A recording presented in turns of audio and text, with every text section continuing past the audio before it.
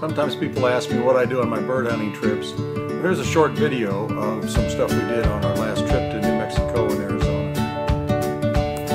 Here I am crossing the Rio Grande River outside of Truth or Consequences, New Mexico. As you can see, the water's not up too high, but if it got any higher, it'd be in the dog box. You can see it comes right up to the base of the trailer there.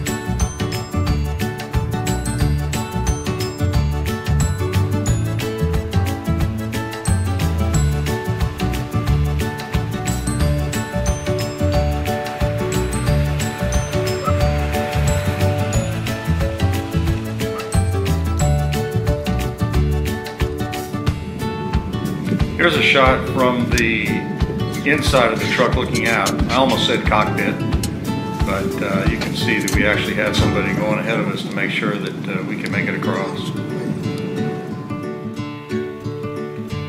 Some of the driving was really challenging. Here we're coming out of across the really rough road that came out into a creek bed, into a stream bed, actually a river bed.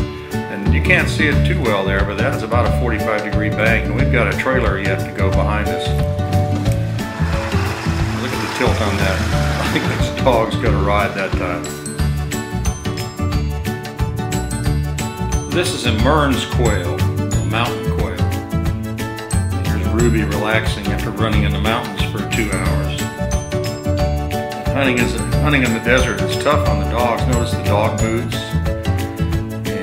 You can see here that's Cap with a quail, and here's some of the stuff we're running up against here. This cactus, and here's what the cholla cactus looks like with Cap. Notice the dog boots again, a little blood on the muzzle. But even so, it's a beautiful country, and even especially when it rains. There's the rainbow, and here's Cap bringing a quail that he just retrieved after he pointed it. And here's a proud picture of what Cap brought home. It can get real cold and windy. Here's a dust storm, and it's about 28 degrees out there. Here's another shot of the same day. It doesn't look so windy, but it is cold there. Some days were pretty nice. Here I'm pointing to some quail tracks in the desert. And here we're taking a break. It's still pretty cold, but it's not too bad, in the 40s. And then finally we finished up with a toast on fine china. 3 bird hunters.